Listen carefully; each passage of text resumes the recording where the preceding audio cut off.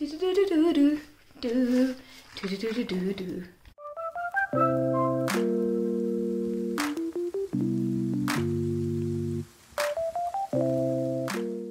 you awesome and awesome people out there, welcome back to my channel. My name is Nirupama and I hope you all are doing great. Well, in today's video, we are going to talk about Vistara Airlines.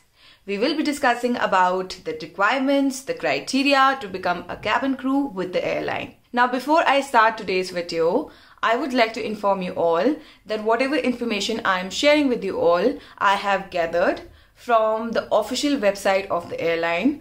Also, I have cross-checked with my friends who are currently flying with the airline. So yes, that was the disclaimer. Now let's start the video. Vistara is an Indian airline based in Gurgaon. It is a joint venture between Tata Sons and Singapore Airlines. The CEO of the airline is Leslie Tang and the parent organization is Tata Sons. It is a full-service airline and it hires both male and female candidates. So both male and female candidates can apply for Vistara Airlines. Initially when they started, they were only hiring female crew, like female candidates, but later they started hiring the male candidates as well for the job of a cabin crew. तो जब भी कोई एक fresher apply करता है विस्तारा में तो क्या क्राइटेरिया होता है, हम उसके बारे में पहले डिस्कस करेंगे ना। फ्रेशर एक वो इंसान है, उसको कंसिडर किया जाएगा जिसके पास पहला कोई भी पास्ट एविएशन में कोई एक्सपीरियंस नहीं है। लेट्स से अगर आपने होटल्स में काम कर रखा है, आपने एमएनसी में काम कर रखा है, आपने कहीं पे भी काम कर रखा है पर एविएशन में काम नहीं किया है, तो when you apply for the job of a cabin crew you will be consider as a fresher because आपने पास्ट में कभी भी किसी भी एयरलाइन के साथ एज अ कैबिन क्रू काम नहीं किया है। So you will be considered as fresher.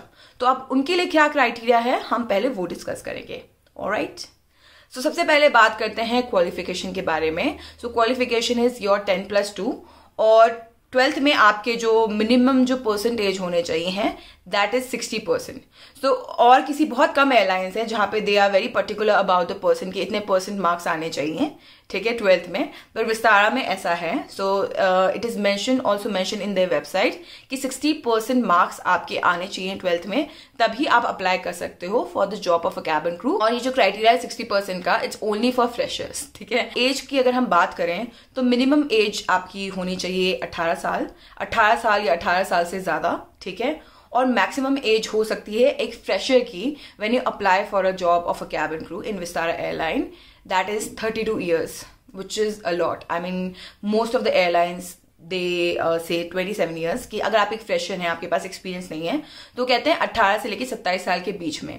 But Vistara airlines में आप अप्लाई कर सकते हैं 18 से लेके 32 years के बीच में, which is I mean like you know you because एक टाइम के बाद लेट्स से आपको बहुत लेट रियलाइज हुआ है अपनी लाइफ में कि I want to be a cabin crew, alright, पर आपको लग रहा है कि मेरी एज चली गई बिकॉज आई एम 27 या आई एम 28 या I am 29, I don't know, I think I can not apply for the airline job or a job of a cabin crew. But you're wrong. Vistara is providing you the opportunity to become a cabin crew and age clearly does not matter. So a person from 18 to 32, a fresher, can apply for a job of a cabin crew, which is awesome. Now talking about the height criteria. तो जो female है उनके लिए है 150 centimetres and जो male candidates है उनके लिए है 170 सेंटीमीटर्स। तो ये मिनिमम हाइट होनी चाहिए when you apply for a job of a cabin crew in Vistara airline. Now if you talk about communication skills, so like I always say communication is the key, ठीक है। तो it has to be up to the mark, ठीक है। You have to be fluent, confident, ठीक है, both the languages, Hindi and English. Again I would like to remind you it's an Indian airline, तो वहां पे हिंदी और इंग्लिश दोनों भाषाओं का आना बहुत जरूरी है। तो आपको बोलना भी आना चाहिए, आपको पढ़ना लिखना भी आना चाहिए, ठीक है। So when you apply for any Indian airline, so that is what the requirement for Vistara airline as well. When you talk about language you need to know Hindi and English. Now talking about tattoos, so no visible tattoo. So ऐसा नहीं कि you cannot have a tattoo, you can have a tattoo, but it should not be visible. So let's say the uniform is still here. So आपका tattoo यहाँ हो सकता है, but it should not be in any part of your body where it is visible, okay, when you are wearing the uniform. So that is one of the criteria when you talk about tattoos. And marks, again the same thing, scar marks, it should not be visible, okay. So अगर आपको मान लो again यहाँ पे अगर कोई mark है, it does not matter because it won't be visible when you wear the uniform. But if it if it is here, where it is visible, so then that can be an issue. Now talking about the weight. So wait का देखिए ऐसा हिसाब होता है कि BMI होता है, body mass index. तो आपकी हाइट के हिसाब से आपका वेट होना चाहिए, ठीक है. So you can find the calculator it on Google. You just search BMI calculator और आपको वहां पे मिल जाएगा ना. आपको कैसे पता चलेगा कि वो जो एवरेज उसका निकल रहा है आप रेंज के अंदर है. Basically you should not be under weight, you should not be over weight. तो आपको कैसे पता चलेगा कि आप अंडर वेट हो या आप ओवर वेट हो. So the BMI range which is mentioned on their official website for females is 18 to 22. तो अगर आपका 18 से कम है BMI, ठीक है, जो एवरेज निकल रहा है, then you will be consider as under weight. अगर आपका 22 से ज्यादा है सो देन आप ओवरवेट होंगे. So accordingly you can work on your body. Let's say अगर आपका 18 से कम है सो which means you need to put on some weight. तो आप उस हिसाब से अपनी डाइट कर सकते हैं, एक्सरसाइज कर सकते हैं. Yes, there are exercises which will help you to put on wait, so you can do that, ठीक है. Same goes for people who are overweight. Let's say अगर आपको 22 से ज्यादा है BMI रेंज, तो then you can reduce weight. Again, follow a healthy lifestyle, healthy diet, exercise and all of that, in order to lose weight. All right. So that is for females, and for male it is 18 to 25. So males के लिए थोड़ा BMI range बढ़ जाता है क्योंकि obvious सी बात है, उनका body height, muscles, blah blah blah, बहुत सारी चीजें होती हैं, which is मतलब their body is different from ours. So of course there has to be थोड़ा सा slight difference. तो 18 से लेकर 25 तक. तो अगर आप 18 से कम है आपका BMI तो आप अंडर वेट माने जाओगे. अगर आपको 25 से ज्यादा है BMI तो आप ओवरवेट माने जाओगे. So you know what you are suppose to do in case of when you are under weight. You need to put on wait, okay, and when you are overweight you need to reduce. So that is about the weight. So this was the criteria for a fresher. Now we will talk about the experienced crew. So experienced crew वो हुआ जिसके पास past flying experience है, जैसे कि मैं past में काम कर चुकी हूँ एयरलाइन के साथ as a cabin crew. So I will be considered as an experienced crew. Alright. So I can apply. So now when I apply, so मेरे लिए क्या criteria होता है, क्या चीजें थोड़ी बदल जाती है, we will discuss about that now. So सबसे पहली चीज है that you need to have a flying experience of at least 2 years with any domestic or international airline. तो अगर आपका 2 साल से ज्यादा का एक्सपीरियंस है then you will be considered as an experienced crew. So जैसे कि मतलब मेरा ज्यादा है तो I will be considered, if I apply for it for Vistara airline, so then I will be considered as an experienced crew, right? Now next is valid SEP license. तो सेप card is basically और उसमें endorsements होती हैं, जैसे आपका safety से related training होती है, फर्स्ट एड से रिलेटेड ट्रेनिंग होती है, फायर ड्रिल, स्लाइड ड्रिल्स, ये सब चीजें होती है. तो वो मेंशन होता है, ठीक है, और उसकी एक्सपायरी होती है. मतलब एवरी ईयर और every 2 years you have to go through the training for a particular topic, ठीक है.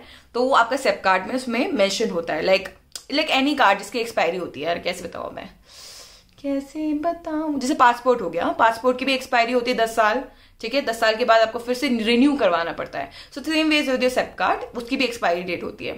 सो इन्होंने कहा है वैलिड सेप कार्ड, वो तो मेरे पास नहीं है तो मतलब क्या मैं अप्लाई नहीं कर सकती अब. Next is your age. तो मिनिमम एज होनी चाहिए 20 years old. Now let's talk about eligibility for cabin crew in charge. Now cabin crew in charge सिर्फ एक्सपीरियंस क्रू ही बन सकता है, ठीक है. when like if you join and if you want to become a cabin crew in charge, a fresher cannot, because you need to learn a lot of things, gain a lot of experience, so then only you can become a cabin crew in charge. But let's say if you join and if you want to join for the post of a cabin crew in charge, then you need to have the following, you have to meet the following criteria.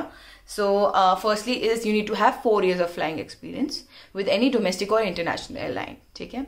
Second is you need to have a valid SEP card, which I don't have. मेरा तो 2 साल पहले expire हो चुका है. So you need to have a valid SEP card, ठीक है. Thirdly जो आपके सेप कार्ड या कॉम्पिटेंसी कार्ड भी कहा जाता है कुछ एयरलाइंस में, मतलब हमारे एयरलाइंस में दोनों कहते थे, तो उसमें आपकी इंडोर्समेंट होनी चाहिए as a senior cabin crew, ठीक है. तो when you join you are a fresher, right, junior crew या whatever, intern, whatever they call you, ठीक है, and then online crew, and then slowly आपका प्रमोशन होता जाता है. तो जाहिर सी बात है 4 साल में तो आप सीनियर कैबिन क्रू बन ही जाओगे, ठीक है. So it has to be endorsed on your shape card. only then you will be considered for the post of a cabin crew in charge. तो ये थोड़े और criteria हैं जब आप apply करते हो for the job of cabin crew in charge. Alright, बाकी सारी चीजें same है, आपकी height, weight and all of that, वो सारी चीजें same है for freshers, experienced crew and people who want to apply for the job of a cabin crew in charge. Alright, so ये थोड़े कुछ criteria थे. Alright guys, and एक और चीज है जो कि है security money. तो security money domestic airline है जो कि security money क्या बोले उसे, I'm not getting the right word, charge करती है, मतलब दे आस्क यू टू पे द सिक्योरिटी मनी बेसिकली. तो विस्तारा का ये है हिसाब कि they will ask you for a check जो कि होता है ब्लैंक चेक, ठीक है, और वो 1 साल के लिए उसको रखेंगे. 1 साल आपका प्रोविजन पीरियड हो गया, ठीक है. अगर आपने 1 साल से पहले जॉब छोड़ दी बिकॉज ऑफ XYZ रीजंस, तो आपके जो बैंक अकाउंट में से कितना अमाउंट डिडक्ट होगा, 1 लाख रुपए वो डिडक्ट कर लेंगे, ठीक है, अगर आपने 1 साल से पहले जॉब छोड़ दी, ठीक है. अगर आपने नहीं छोड़ी, 1 साल तक फ्लाई किया और उसके बाद भी कंटिन्यू किया फ्लाई करना, देन वो डिस्कार्ड कर देंगे वो चेक को. बट अगर आपने 1 साल से पहले जॉब छोड़ी, then they will deduct the amount, तो उसके लिए वो ब्लैंक चेक लेते हैं. और it's same for experience crew and freshers, तो दोनों के लिए सेम है. ऐसा नहीं कि जो एक्सपीरियंस क्रू है उसको नहीं पे करना पड़ेगा, उसको blank cheque. Basically you are not paying them, it's just that एक एश्योरेंस है कि आप you will fly with the airline for a year. अगर आप उससे पहले छोड़ते हैं देन वो आपका मनी डिडक्ट कर लेंगे जो भी है, ठीक है.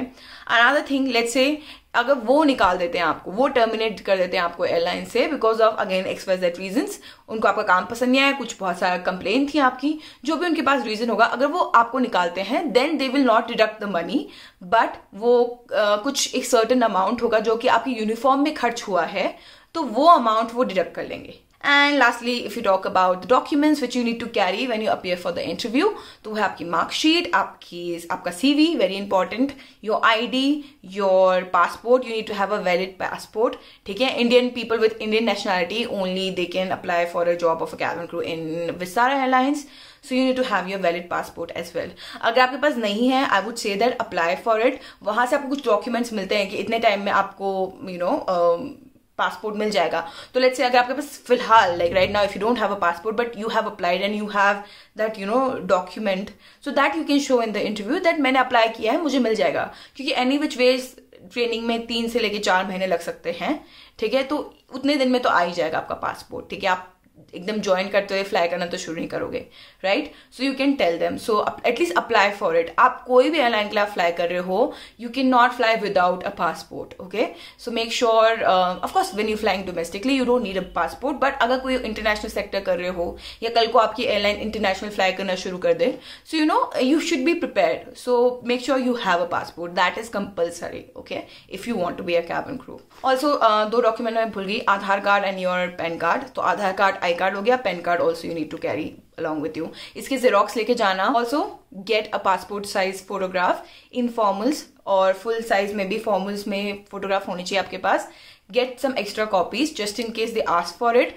एंड जो भी डॉक्यूमेंट्स है ना, जो भी आपके पासपोर्ट हो गया, आपका मार्कशीट हो गया, इन सबके जेरोक्स करवा के लेके जाना, ठीक है. 3-4 कॉपीज लेके जाना so that if they ask for it you have it with you, okay. You don't have to run around for the xerox and all.